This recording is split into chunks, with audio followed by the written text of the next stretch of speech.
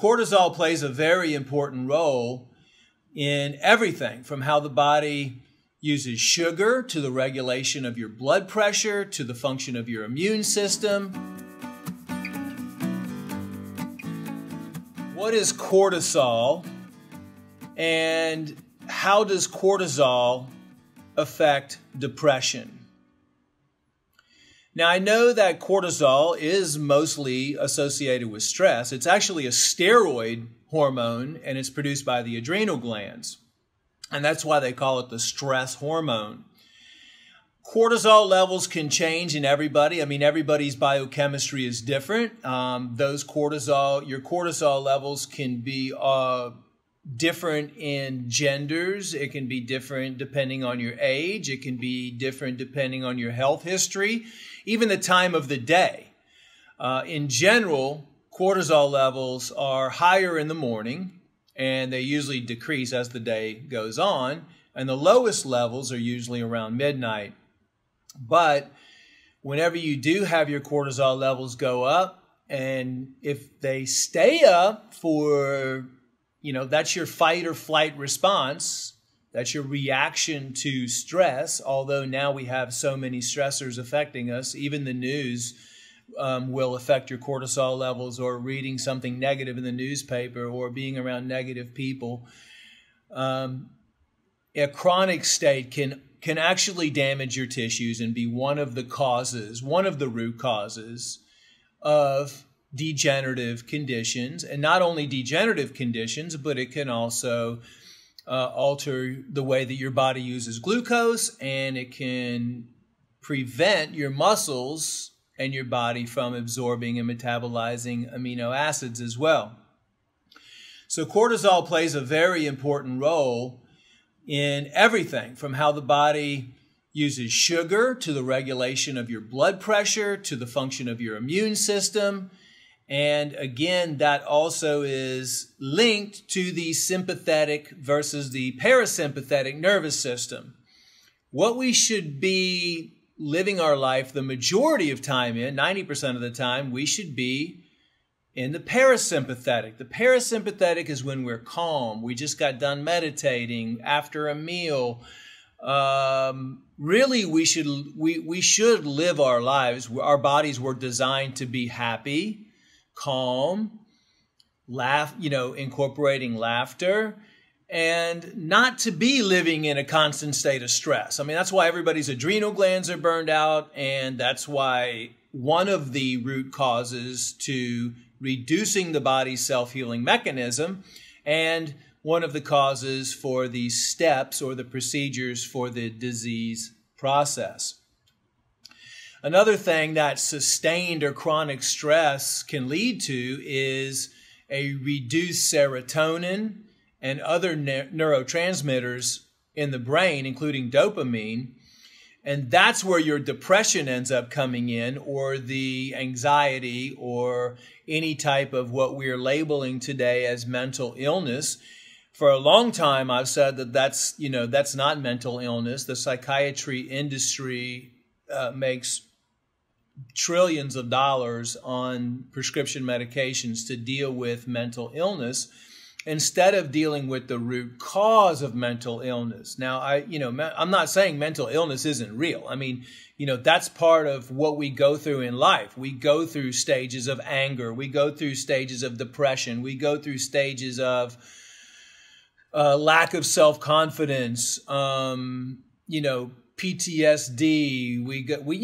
There are a lot of individuals out there that suffer from unhappiness and these mental conditions. And I'm a big believer in trying to do my best to help those individuals.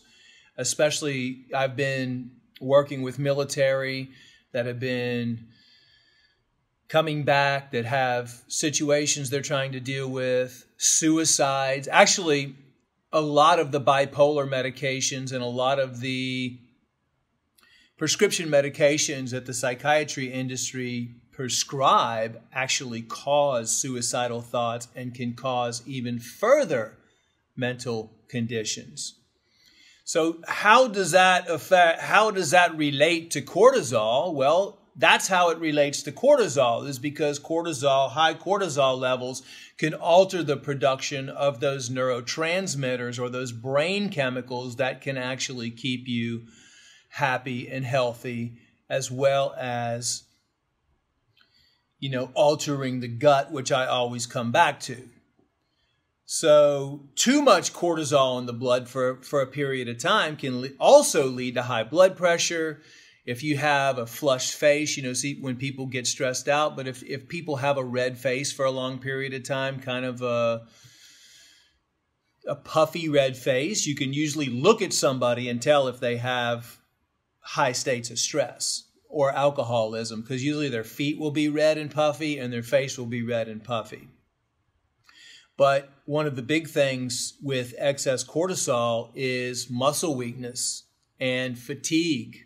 And if you're thirsty all the time, that's another sign, because when you're in that state, that sympathetic state, your blood flow immediately goes to the organs. And what happens is your gut or your digestive system completely shuts down when you're in a sympathetic state or when you're in a state of stress. And that is not a good thing at all, especially when people eat in a sympathetic state.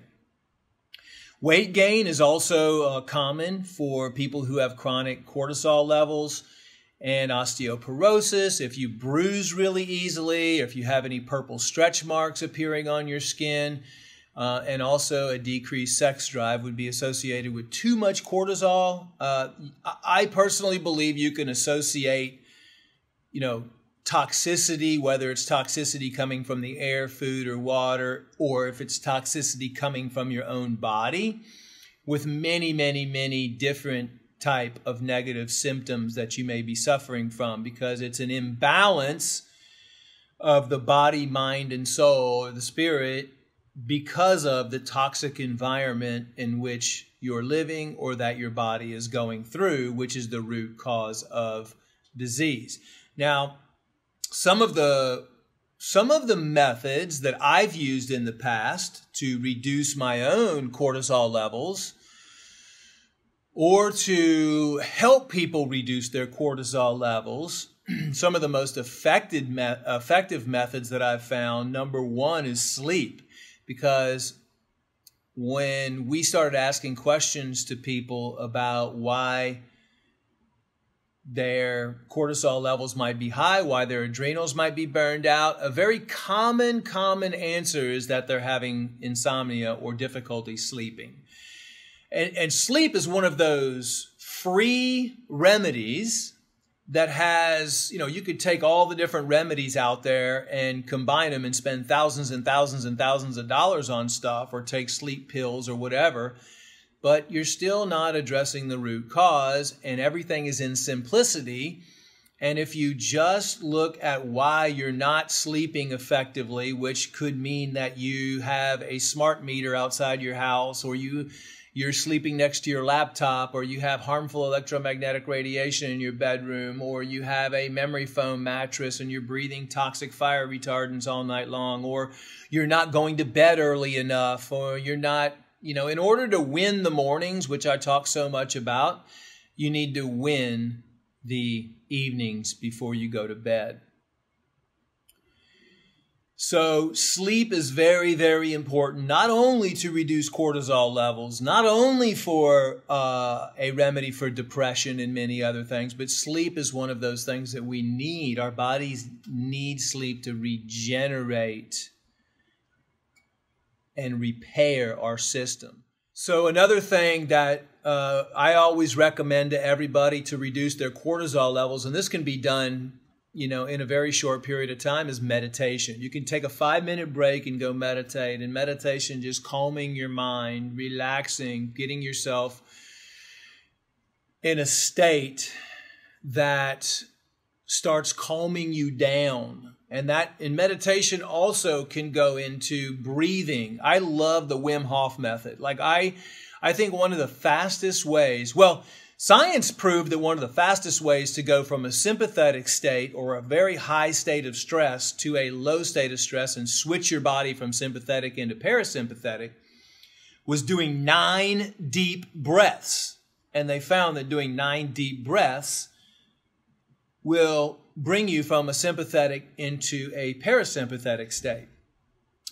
Now, I do that and it works, but I also have been practicing the Wim Hof method. And if you don't know what that is, go to wimhofmethod.com and learn about those breathing techniques, because it's a fantastic way to control not only your breathing and your stress levels, but also be able to control your immune system with your mind. So deep breathing, meditation, sleep, healthy eating also reduces cortisol levels. So always recommend eating organic foods. Eat as least as possible, actually. Practice intermittent fasting. You know, just start off by skipping one meal a day, and that'll do you a lot of good. Drink more water. One of the things we noticed with people with high cortisol levels was they were dehydrated most of the time. And honestly, I would probably say 95 to 98% of the population right now in the world is chronically dehydrated. I ask people all the time, it's like, what do you drink during the day? Okay, I drink milk, I drink soda, I drink alcohol, I drink tea, I drink fruit juices, I drink this, I drink that. But nobody's out there drinking water. Like you should be saying, I drink water, I drink water, I drink water, I drink water, I drink a cup of coffee in the morning, and that's about it. It's not, if you just, I'm not saying give up everything that you're drinking and just drink water, although that would be a perfect scenario. All I'm saying is just drink water 90% of the time and have the other 10% of the time for like your green juice, organic green juice, or any other liquids that you might. Kombucha actually is a very healthy drink with good minerals and probiotics in it. Believe it or not, sunlight. I'm a big believer in sunlight and spending time out in the sun. I am totally against all of the medical theories out there that are saying the sun is bad for you. Don't get out in the sun causes cancer. We did not have hardly any cases of skin cancer before people started slathering on all kinds of chemical-based sunblocks, which contain pretty much every single chemical in a sunblock spray or cream is a cancer-causing agent. So if you put 50 cancer-causing agents on your skin, and then you go out in the sun and you heat up the skin, and all those cancer-causing agents soak right into the skin, so our skin cancer rates have quadrupled, probably even more than that, since the introduction of sunscreen. So sunlight, I'm not saying like get out in the middle of the day and burn yourself. I mean, that's not what I'm saying. What I'm saying is just expose your body to sunlight and allow your body to produce vitamin D, which is a healing agent, which will reduce your cortisol levels and reduce your depression, since that's what we're really talking about here. Even if you want to go one step further and do sun gazing in the morning, if you want to go sun gazing in the afternoon, you can do that as well. But sun is there for a reason. Sun is energy, and sun helps heal your body. Massage, like doing a massage once a week, is also really good to lower your cortisol levels, because you're just in a state of relaxation, hopefully. You're not going to be stressed out laying on a massage table. I mean, I hope not anyway. I mean, that's your time you're taking for yourself. And then one of my favorite is laughter and happiness, because laughter and happiness automatically puts you in a parasympathetic state. You know, you can watch, I mean, I like to watch America's Funniest Home Videos or stuff like that. My kids love that, and just laugh. I mean, laughter is, again, it's free. Sunlight's free. Intermittent fasting is fairly free. Water, purified water, is not that expensive to drink. You know, breathing clean air, going out in nature, meditating, doing deep breathing techniques. I mean, all these things are free things that you can do that work just as good, if not better, than anything you're going to pay for when you're trying to address high cortisol levels, or if you're trying to address adrenal burnout, or if you're trying to address depression. So if you have any additional questions regarding cortisol, how it's linked to depression, how it's linked to low energy or fatigue, if you have any other suggestions, please feel free to put those in the comments, and we'll try to link some additional articles that we have down below, so you'll be able to access those and to do a little bit more research.